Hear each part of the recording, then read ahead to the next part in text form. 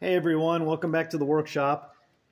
Today I got a Maddox ball joint service kit.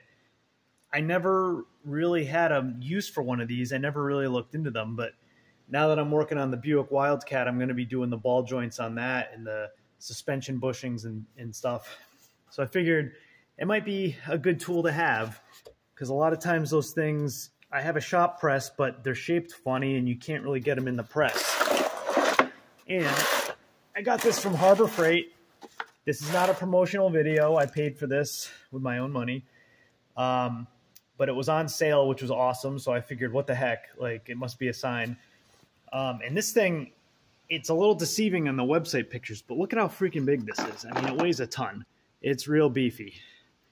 It's huge. It comes with all the different pieces. I won't go into every single thing on how to use it, but it's got the different pieces to press out different types of ball joints and press them back in again. And come to find out, you can actually use this to do U-joints. I never knew that. And I'm going to do the U-joint on the Buick's drive shaft because, as you can see, I never knew this until now, but they're a multi-piece drive shaft, right? So that's the piece that goes into the transmission. You've got the center bearing here. And then you've got like this CV joint, which can be taken apart in service. They don't recommend you touch it though, because it's like a balanced unit and it's in good shape. So I'm going to refrain from taking that apart. But the rear U joint that goes into the rear axle, that's the one that gets all the road spray and the dirt. And it's a little rough.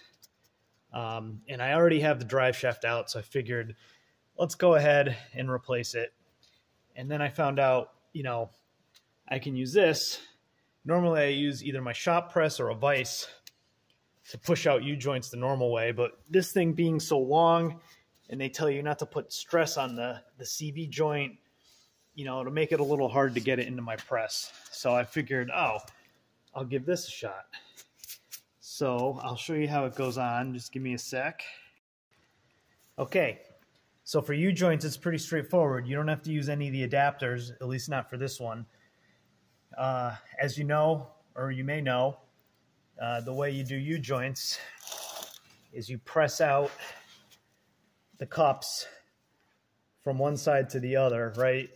And you get the cup to pop out the bottom. You pull that cup out, and then it'll give you room to back the cup, the trunnion back out, and then you lift it out of the yoke like that.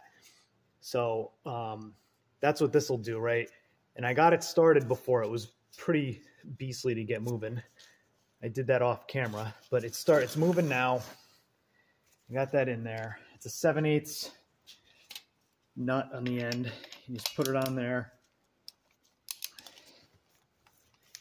And you just crank it.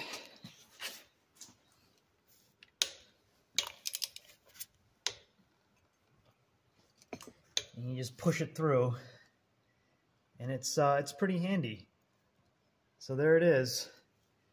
And I'll probably do another video when it comes time to do some other stuff, show the different features of this. But yeah, we'll see how it goes. Thank you. Have a good one.